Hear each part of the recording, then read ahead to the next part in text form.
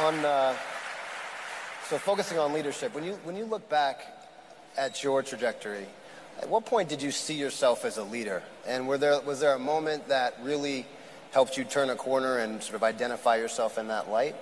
Because so much, as you talk about, the solutions are going to be dependent upon the next generation. So what was that experience to you? Like, what put you on that path? Well, the truth is, when I was young, I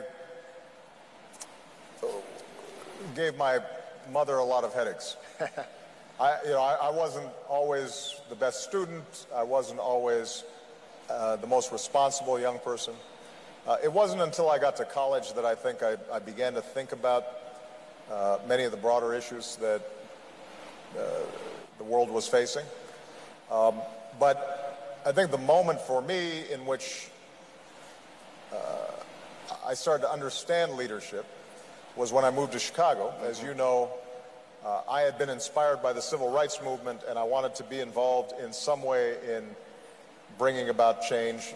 I got a job working with low-income communities in Chicago, and what I learned was that the mark of a good leader is somebody who is able to empower other people.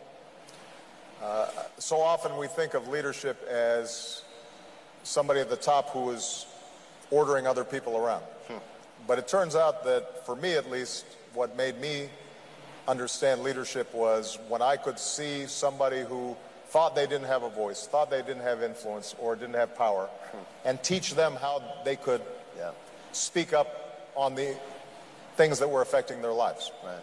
And when we think about issues like food security or climate change, ultimately politicians can help guide policy.